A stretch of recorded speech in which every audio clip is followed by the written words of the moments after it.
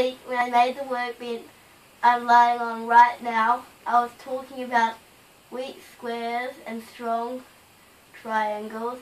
I'm just going to show you why we say weak squares and strong triangles. And that I'm going to explain that right now. I bet you didn't know Harry Potter talking pictures were real. So, I've made the simple pin joint square. You can see it has no strength at all. I just accidentally bumped the table and it fell over. All it takes is a wee... Oops. But with my magic I can turn it into a triangle. Now, so that's how easy it is.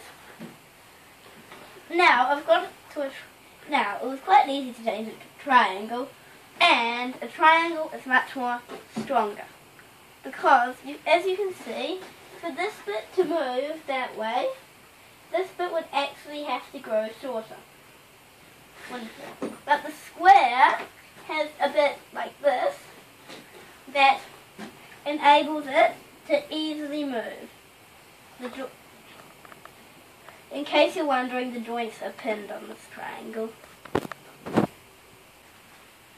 A triangular workbench wouldn't be much use to anybody unless you wanted a workbench that fell on your toes. So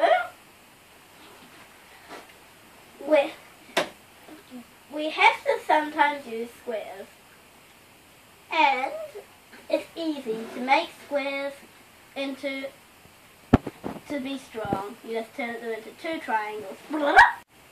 So now as you can see, we have two triangles, and two triangles means I'm getting twice the strength. It's quite a useful way of moving the workbench. I like this handle. So that's exactly the same approach that I've used for the workbench. To turn this what would be a weak square into two sturdy triangles. And it's worked out quite well. Of course, the weakness of squares can also be useful for things like mechanisms. I've turned mine into a scissor-jack mechanism. Finally, I can get that annoying yellow bit of plastic down. Oops.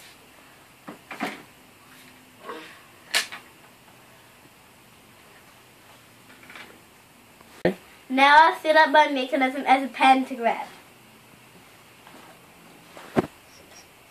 Oops. I'm terrible at tracing things. And it makes things much, much bigger. And I am terrible at tracing things. Now this is far from perfect. But it's given me a better idea of how to make a proper pantograph. Bye bye drawing.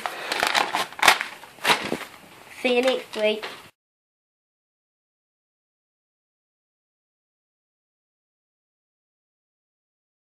Hey, can somebody remove this board so I can do another picture?